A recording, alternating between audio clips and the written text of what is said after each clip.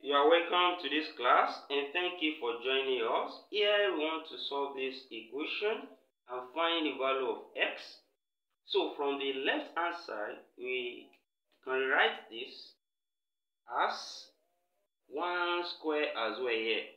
Because 1 square is still 1, and this will give us an identity or difference of 2 squared. That is, when we have a square minus b square, the same thing as a plus b multiplied by a minus b. And when we apply that in this case there now, so we are going to have on the left hand side we have x plus 1, then multiply by x minus 1. Then let's take the right hand side to this place as well, then minus x minus 1 all squared, then will equal to 0. Now also when we square a number, it means it multiply itself.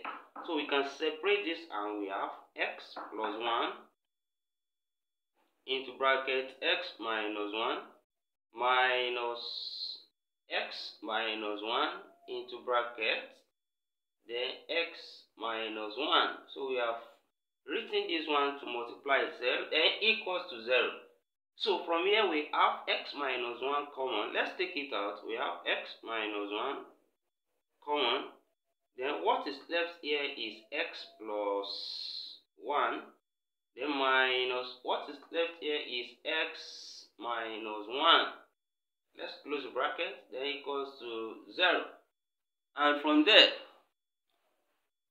we can simplify this bracket using this minus to open this. Here we have x minus 1, then into bracket x plus 1, then we become minus x, and plus 1. Minus times minus become plus, equals to 0. So from here, inside this bracket here, x minus x becomes 0. Then 1 plus 1, that's 2. So we have x minus 1 multiplied by 2, now give us 0. So we can use this 2 to multiply this bracket, and that will become 2x minus 2 now equals to 0. And when we take minus 2 to this side, we have 2x now will be equals to 2. And since we are finding the value of x, dividing both sides by 2 from here, so that 2 can cancel 2 here, and therefore x will be equals to 1.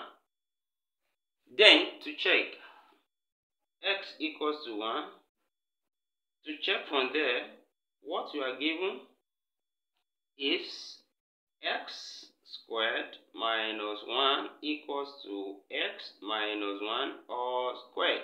So from here, substitute 1 for x here. We have 1 squared minus 1 equals to 1 minus 1 all squared.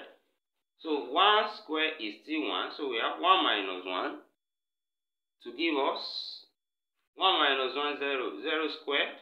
1 minus 1 is 0, so we have 0 equals to 0 squared is still 0. And the left hand side equals to the right hand side. That means s equals to 1 is the solution we are looking for here. And we say thank you for watching. Don't forget to subscribe for more of our videos. See you in the next class. And bye for now.